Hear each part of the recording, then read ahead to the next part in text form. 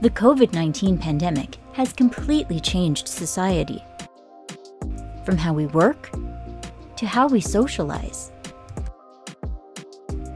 And while the whole world has suffered, the Hispanic community has been disproportionately affected.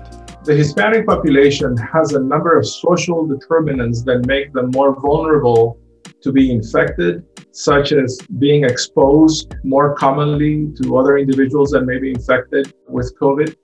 This is true because they may be employed in roles that are essential for them to be outside in the community, in the food industry, in other service industries, and the healthcare services as well.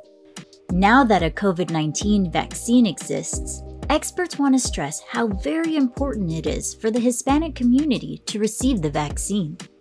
The rates of infection, the rates of complications, hospitalizations, and mortality are very elevated in this community.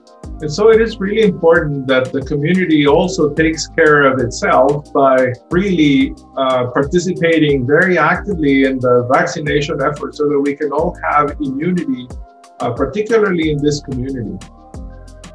Please get the vaccine and get both doses.